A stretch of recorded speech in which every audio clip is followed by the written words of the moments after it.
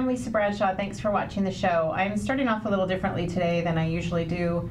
I usually go right into the guest, which I will do in the next segment, but I just wanted to do a little housekeeping and also share a bit of gratitude with you.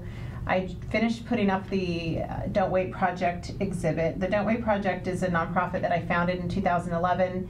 It's a passion for my heart. It's about telling don't wait stories, getting the stories out there, people doing great works and living don't wait lives despite the obstacles they may have faced. And I founded it after the loss of my husband in 2004. I found it in 2011. It took me about 7 years to get my life back on track in terms of the message or how I wanted to go about living my life after he passed. And what the Don't Wait Project has become is a vehicle for storytelling. We do an anti-bullying program in schools throughout the country, including schools here in our community.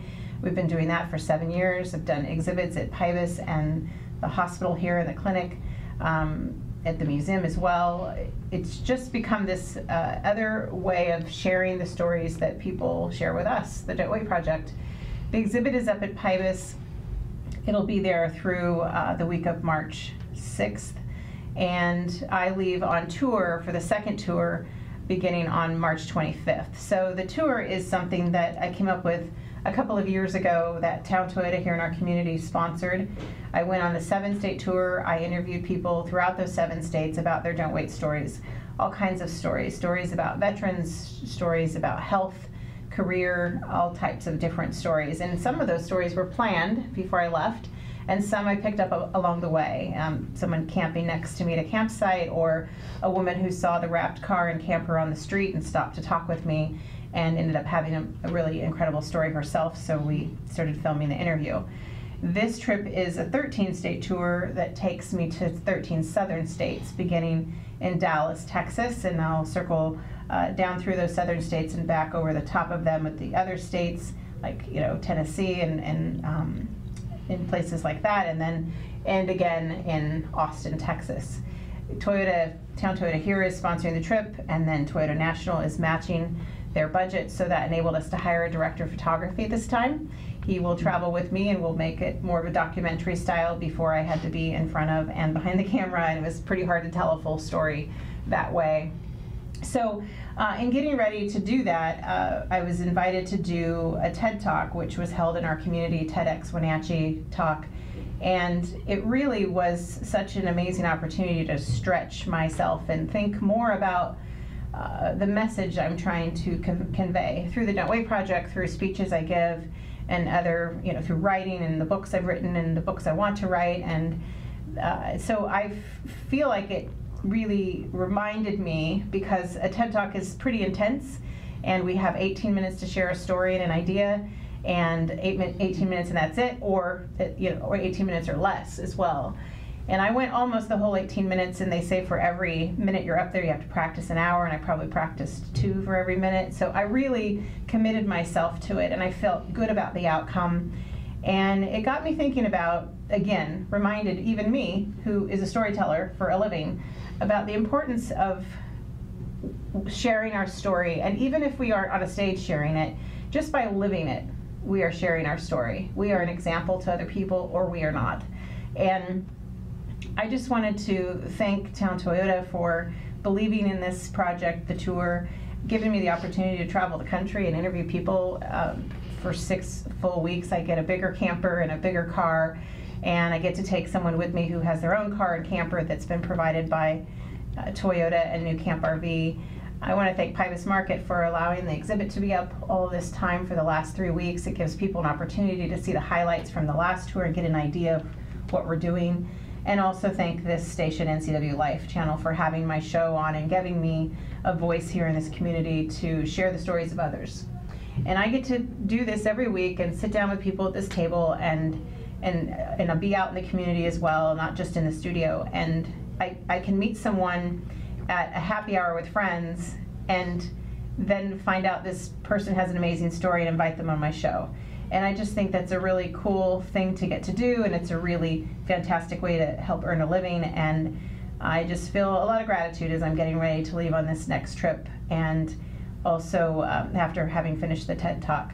So I'll share more information with you about the TED Talk. The process is it has to go to the TED people for within 45 days, the edits and things from every person's talk, and there were 21 speakers that day. And then it'll be part of that TED cycle, and we can share that information on the website here and on the don'twaitproject.org website. So anyway, so circling back to the guests that I have on this show, and thanks for letting me just kind of give you an overview. People ask me a lot about the tour, and they're not quite sure when I'm leaving and what states I'm going to. If you visit the website, don'twaitproject.org, it's all there, and we have a map that tells you everywhere we're going, and there's stories, certainly a big story in each state, but also stories we pick up along the way as we did before.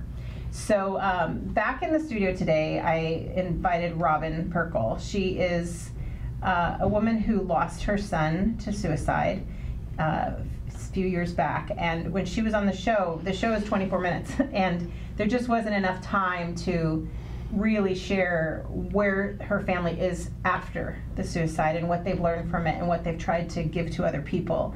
And having her on, we had this planned a couple of months ago, so having her on at this time after just being reminded of the importance of storytelling. And you know, when you lose someone you love, it is really hard to find a balance, you know, to kind of settle the score, so to speak, and that you lose someone and you want to gain, you know, some kind of perspective or learn a lesson or give something back because of it. It's very hard to do because no matter what good you try to do in the world, that person is still gone. Mm-hmm. And so to have Robin here today and further expand upon her story and the lessons she's learned and her entire family and how the community came together, that's really what I want this week to be about, because it's feeling like that in my work and in my friendships and in my family. Just a whole bunch of gratitude for how far we've all come. So stick with me. Thanks for letting me chat you up here at the beginning. It's not something I usually do, but I just wanted to thank everyone who watches this show, everyone who supports the tour, especially Town Toyota for their support in sponsoring the entire trip. The cars are already shipped to Texas. The campers are on their way. The car is wrapped. Everyone on the road will know what we're doing. So I'm just really grateful. When we come back, we'll talk with Robin Prchal, and we'll talk about her son, Sean. Thanks for watching.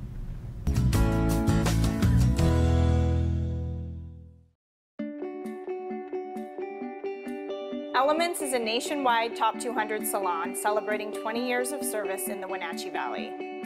We are staffed with educated and experienced designers providing beauty and health services.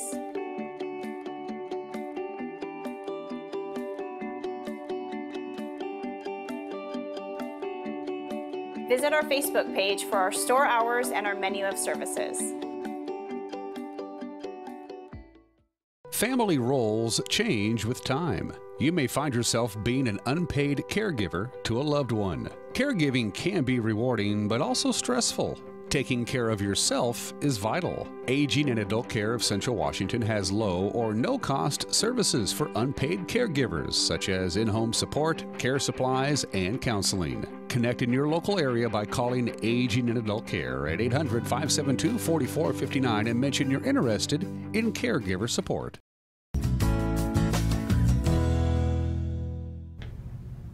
Hi, we're back. Thanks for sticking with me here. I have my guest, Robin Prchal. She came from Quincy today, and I'm just really grateful to have the opportunity to talk with her. She lost her son to suicide and came on the show a few months ago talking about just the experience and what happened. But what we didn't get a chance to talk about in the 24 minutes she was here is what she's learned from it, what she and her family have gleaned from the experience and the lessons they hope that other people can learn from them without actually having to endure such a thing. So thanks for being here. Thank you for having me again. And let's clarify, you are an open book, you've said before, Yep. So there's nothing I can't ask you. You can ask me anything you'd like and I will tell you. And Yes. I want to say that because viewers, Yep. I don't want them to think I'm pushing you too hard or No. being too intrusive. No, not at all. You're here for a reason. So we talked, I talked briefly, let the viewers know that your son committed suicide in high school. Yes. And it wasn't, you didn't see it coming. Nope. There were no signs. And as I look back on it, I still really can't see anything. There's really no answers except for the note that he left us that said he had been struggling with depression. We did not know that. We had a great relationship with him. We had a very open, loving relationship, great communication with him, and he never shared it with anybody or any of his friends. So it came as a shock to all of us. And you said when you were on the show before, just as a reminder, that, you know, it was typical teenage stuff. Did he hang out in his room a lot? Did he dabble? You said he caught him smoking marijuana, which was a shock to you as well. But as far as just being someone that was completely disconnected, that you're worried about him and we need to get him some help, that was not the case. Not the case at all. Still very involved with his sports and school activities. Grades had dipped a little bit, but again, teenage angst. You just kind of chalk it up to priorities. Being a teenager, and then you just kind of scoot him a little bit and say, hey, bud, you need to step it up a little bit. But it was never anything alarming. And he has a sibling. Yes, an older brother. And his brother didn't see any of this coming either. And they were very close as well. And Sean had planned on going off to college and coming back and farming on the family farm with his brother. So they worked really closely together. And, you know, they had their issues too. They were brothers, but no. So keeping that in mind as we move forward, you had the strength of your community. I have recently had someone on the show who told me off air that he was one of his coaches, and what a great family you all are still and were then. And, you know, what can you say about community support? Because the community, you said when you found out, you ended up having to go find him because he didn't show up for school. Right. And his brother found him. Right. And that, I can't imagine what that was like for you to know that was happening, and also for your son to live with that. So what do you do with that? Just that part right there. How do you guys pick yourselves up? And I know the whole community started showing up at your house, and you're from Quincy and you've lived there a long time. But what do you do with that moment of just the reality of it? The reality of it. Well, I think we're still reeling from it, and I have to say that when you lose a child, you never really get over it, and then you lose them by suicide, and that's a whole other layer to it. So you learn to cope. That's how you deal with it. When we found out, it was a shock, but again, we go back to the fact that we have this fabulous community, and I think I told you before about this, what I call a trifecta of hope, and it's just a word I made up, and it consists of family and friends and faith, and without those three things, we wouldn't be able to be here where we are today. So we leaned very heavily into them, but we also opened our doors and our line of communication and welcomed them and told them not to be afraid to come to our home or to talk to us about it, and to continue to talk to us about it, because people don't know what to say. And so we wanted to let them know it's okay. It's okay to talk about it. I've had people ask me over the years when someone's newly diagnosed with something, or when someone recently lost a loved one, you know, what do I do? How do I handle it? I remember one friend said, you know, his friend had died in a plane crash, and he said, it's the anniversary, should I get his wife a card? Is that going to upset her? And I said, she's very aware of the anniversary, and it's when people are, anything you do from love, I believe, is, you can't make genuine, a mistake, right? You know, and so there's those types of things in the immediacy of it, but also it's not just casseroles and people dropping off food. It's just, for some people, I'm not good with casseroles, but I'll get on the phone and make the calls that you need to make to take care of some things you don't want to have to think about, that sort of thing. So you kind of learn who you are in that, even when you're supporting someone. And don't you think that people become more of themselves, like amplified times 10, whether they are wonderful or not? Yes, you start to see who you want in your life. Yeah, and the friends that came forward, and the ones that they've always been our friends, but even people that weren't our best of friends, they were just more of acquaintances, became even better friends after we lost him, because they did step up and took care of things, and then have continued to support us through that.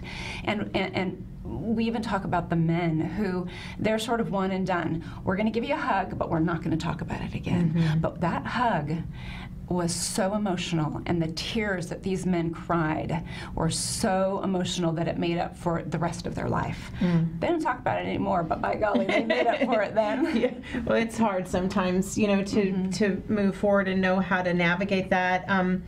I want to go to break, and when we come back, let's talk about what you've done since then. Sure. You want to talk about Sean Shine and what that means and how that came about, and just giving people a glimpse who are watching about the process of grief, but also what you can do as someone who is on the outside of that grief, and how you can support people in your life when you don't know what else to do. You bet. We'll talk about that in just a minute. Sounds great.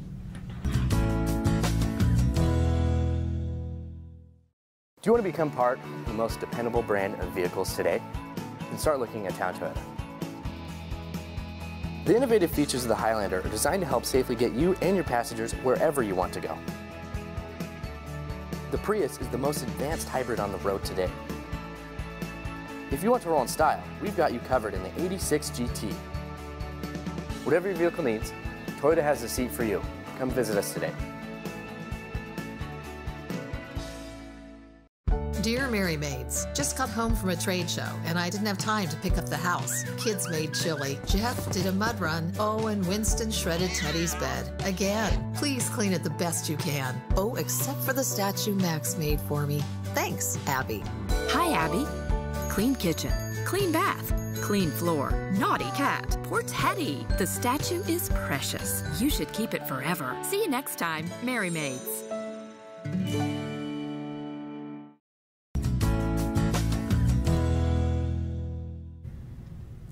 We're here today with Robin Prchal. Thanks for joining the show. I'm Lisa Bradshaw, and we're talking about the loss of her son to suicide in 2014.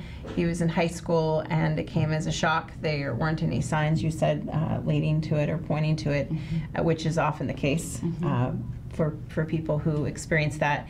And then we wanted to talk also about just what you've learned since then, and what hopefully giving viewers a sense of community that you experienced and how important that was. You talked about people showing up and you forging these really valuable, even more endearing friendships because of it. What was a standout sort of, what happens when people aren't coming as much, and at some point you have to get back to regular life, and you guys run a farm and you can't take a break from that. So how did you kind of push forward but yet still deal with the grief as it was coming? Well, I think your head is definitely in a fog, but you do have to go on with life. And for me personally, my job was a place where I could go and focus and not think about that other life, the issue that I'd had with my son or the death of my son. So it was almost therapeutic for me to work, keeping myself busy, keeping my mind occupied. So even though busy can be a four-letter word and keep you away from good things, it can also kind of keep you away from things that you need a distraction from. And that's what I found. So I found that our entire family, my husband and other son, we went back to work, and fortunately we had a great support system at work too. We made a lot of mistakes because our mind really wasn't there. What's an example of that, do you think? Oh gosh, well, in my line, I own a landscape nursery, and I had placed a large order with a company for the spring. You place your orders in the fall. And I had doubled that order and not realized that I had done it twice. So when I got my confirmation in the spring, I had to call my rep and say, I messed up. I double ordered, and there's order cutoff dates where they don't let you. So it affects your business in a big... Yeah, but he had mercy on me. I had to play the card, and I didn't want to have to play that card. That's an interesting thing that you say, because playing the card, meaning, you lost somebody and it messes your life up. You and don't want to use that as an excuse, but sometimes it's a valid reason. I owned an internet company at the time, and I had an assistant, and that helped a lot. And my friends used to say, "How's Lisa doing?" And she'd say, "Well, I can always tell by how much she's working." And I had a young, a son who was only 5 at the time when we lost his father, and there were times that I was like, "Guys, yeah, this is a real thing. It's not a card. It's my life." And until you walk in those shoes of just someone gone from your family that used to help do these things or be parts of your everyday life, it is really something. And I think because your head is really consumed with them, you think about them all the time. They're in your thoughts, and so you've still got to concentrate on your job, but they're over there in this corner, and you're thinking about them too. So that's where I'm saying your head is in the cloud, even though you're in the game. You're not 100% there, and mistakes are made, and you have to also give yourself mercy for that too. One of the things that I wanted to talk about is when you come through that fog, I feel like grief is this I likened it once to like an ocean. Sometimes you can wade on your back and really just ride with the waves and you're okay. And then the storm other times, comes. yeah, and you're just like fighting to get to shore, using every bit of energy, you're not getting anywhere, and it's really difficult, thrown against the rocks and everything you can imagine in that visual. So once you come through that fog and you're starting to see your real life, what about it was important for you to honor your son, and your community has honored him in other ways? I mean, you really, for me, I really wanted to keep his name alive. So you want to create some kind of a legacy for that. And in our case, the people that had come to the service had donated a lot of money. We didn't request that, so we continued several scholarships in his name, and we continue with that through the Grant County Fair. We go and we boost kids when they sell their animals in the Sean Prchal Memorial Fund. So we keep his name alive that way. And it was also a passion of his. So 4-H and FFA and agriculture. He was also an avid baseball player, and the Sean Shine tournament was born because we had coined the term Sean Shine for a light, a sunbeam that was coming down on me on a hike one time, and I just called it Sean Shine. And so some very good friends of his in high school, as their senior project, wanted to do the Sean Shine tournament, and the money that they got from this softball tournament would go back to all kinds of athletics and community-sponsored events. And so this has been going on now 4 years that they've had the Sean Shine tournament. We are not involved in any aspect of it, just short of our support for them to do it. They completely take care of it. They've got their own, what is it, for donations, and it's not an LLC, but a 401c or something. 501c3. Yeah, there you go. And they take care of it. They just come to us and just say, hey, we've been approached by this XYZ company, and they're asking for money. Would you be comfortable if we donated some of the Sean Shine money? So all of the Sean Shine tournament money goes back to the Quincy community for scholarships to kids who are wanting to travel to FFA State, or maybe new uniforms for the baseball team. So that is how we have healed as well. Makes us feel good to know that he is remembered, his name is out there, his name is benefiting people and other organizations, and it just makes you feel really good when you're helping people and giving back. I feel like when that's really the real path to healing is extending yourself, and that's what, I've always said I'm willing to tell my family's story if it helps lend courage to someone else to tell their own. And I go, tomorrow is the anniversary of my late husband's double lung transplant, and along the tour that I'm taking that I mentioned earlier in the show, I'm going back to Alabama where his transplant took place, and his doctor is head of transplant, and he's on our board for the Don't Wait Project. And I just got shivers. Yeah, and I'm speaking at 2 engagements and talking about patient advocacy. And one of the things I learned about this, and like you think about the lessons you learned, it was so difficult. It's so difficult to lose someone, but goodness, if you can try to help other people through that process, that is the key to healing. And I think the only way that we can love them now is through our grief. And I think that grief journey includes some of these ways of keeping their name alive and going on the Do Not Wait projects and just really moving forward and telling your story, because you are helping so many people by doing that.